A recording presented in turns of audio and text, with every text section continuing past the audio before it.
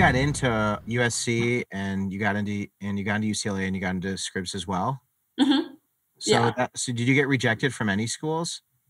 I applied to Duke. My dad went to Duke and I didn't get in there.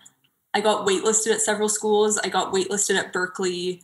I got waitlisted at Rice.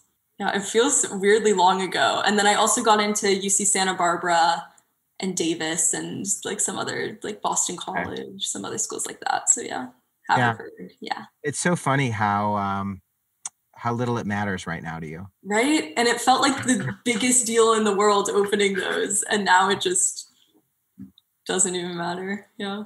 because you found a place and you were always going to have a place. Exactly. And that's the thing. And I was so indecisive. And I feel like I chose and I never looked back, Yeah. and I really liked it. And I know people who transfer and that's like great for them. So it's kind of one of those things where it feels like this unbelievably huge decision, but I think it really does all work out in the end. Even if it doesn't work out for your freshman year, there are still a lot of options.